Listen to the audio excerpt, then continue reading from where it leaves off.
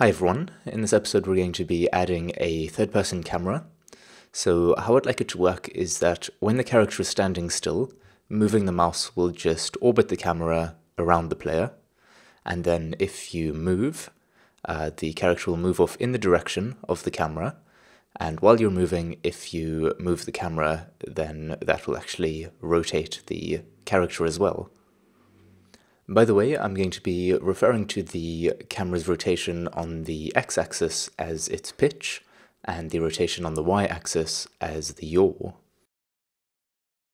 Alright, before we begin here, I'd just like to do a tiny bit of housekeeping. I'm going to delete the backup blend file that was created, and just create a new folder for the character.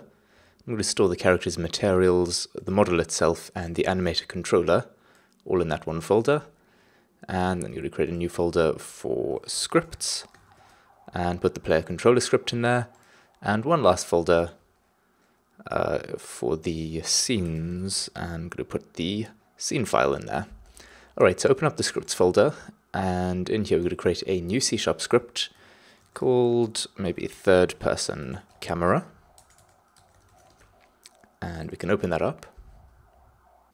And at the top, let's create two floats, one for the yaw and one for the pitch. Can delete the start method, we don't need that. So each frame we want to update the yaw and the pitch based on the mouse input. So we can say yaw plus equals input dot get axis, and this is the horizontal mouse movement, so mouse X. And then for pitch, we are actually going to be subtracting, unless you of course want the y-axis to be inverted, we'll be subtracting input.getAxis mouse y. Alright, we'll probably want to multiply this by some sensitivity factor, so let's create a public float mouse sensitivity. I'll give that a default value of, say, 10. And we can just multiply the both of these, mouse sensitivity and mouse sensitivity. Alright, so then let's create a vector 3 called target rotation. So the pitch is the x-axis, and the yaw is the y-axis. We'll worry about applying some smoothing in a moment. For now, let's just directly set transform.Euler-angles to the target rotation.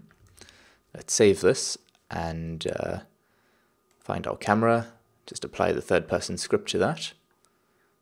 Let's press play, so we can move the mouse up and down, and left and right, and that seems to work. Okay. Let's now get it actually rotating around a target object. So we can create a public transform. We'll call this the target, and we also want to know how far the camera should be from the target.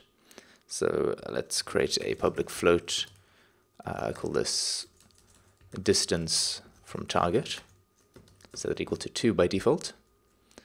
So here we can simply say transform.position is equal to the target's position minus our own forward direction multiplied by the distance that we want to maintain from the target.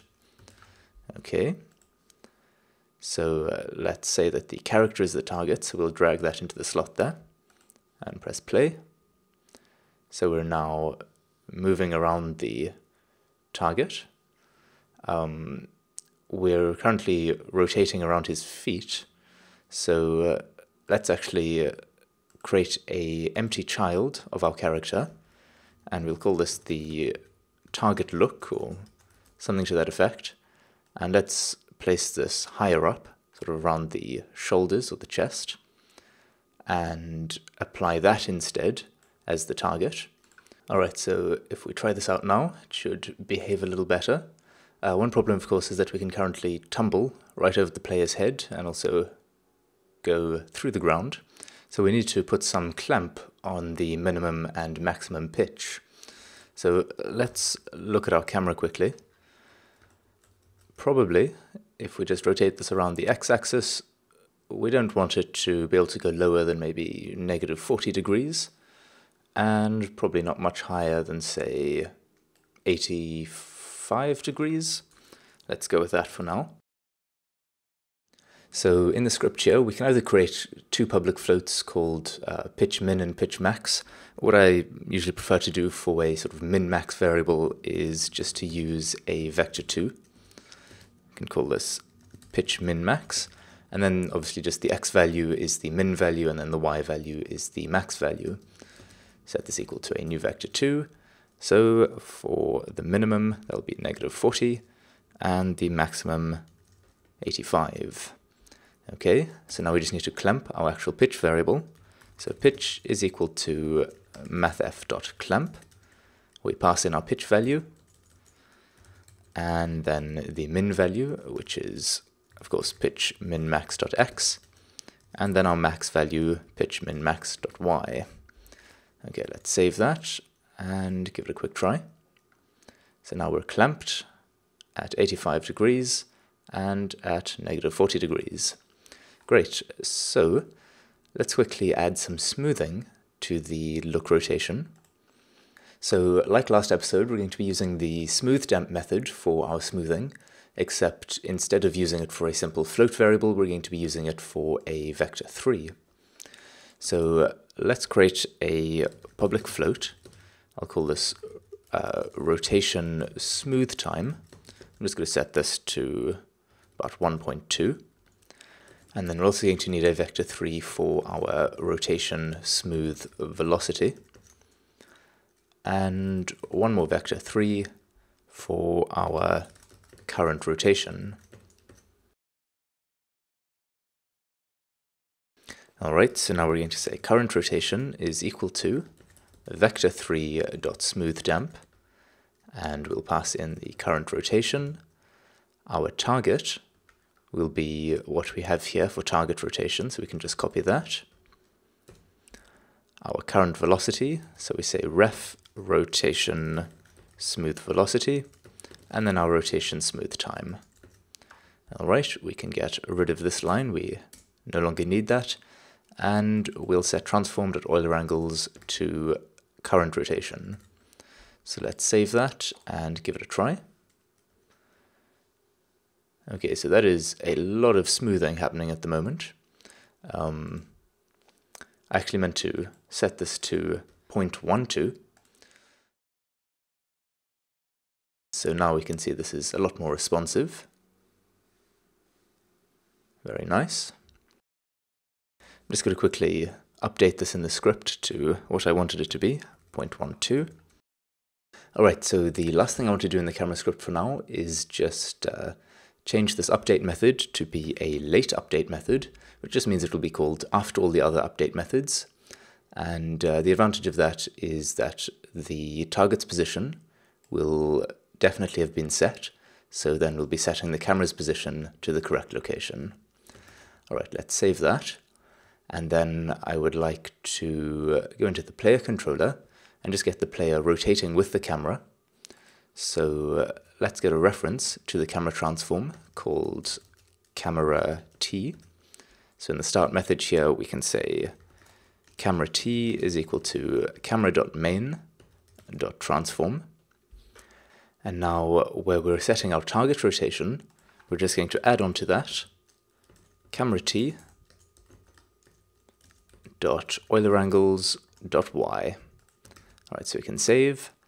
And in Unity, I'm just going to make my game window a little bit bigger. And let's grab the main camera and just bring it closer to the player by default. And I'd also like to tone down the sensitivity a little bit. Maybe set that to 5. Alright, so as long as we're not moving, the camera is just going to orbit the player. But as soon as we start moving, the player will move off in the direction of the camera. And while we're moving, if we move the camera, the player will rotate with the camera. Alright, that's nice. It might be a good idea to have the ability to lock and hide the cursor when we enter play mode. Otherwise, when we're trying to look around, the mouse is sort of going off the edge of the screen here. So I'm going to quickly come back to the camera script and add a public bool called lock cursor, and just bring our start method back. So if lock cursor, then we'll say cursor.lockState is equal to cursorLockMode.locked, and cursor.visible is equal to false. So now if we go into the camera and enable that bool and enter play mode, the cursor is now locked and hidden, and we can get it back by pressing escape, and then we just have to move the mouse out of the game window and it will appear. Alright, so that's everything for now. Until next episode, cheers.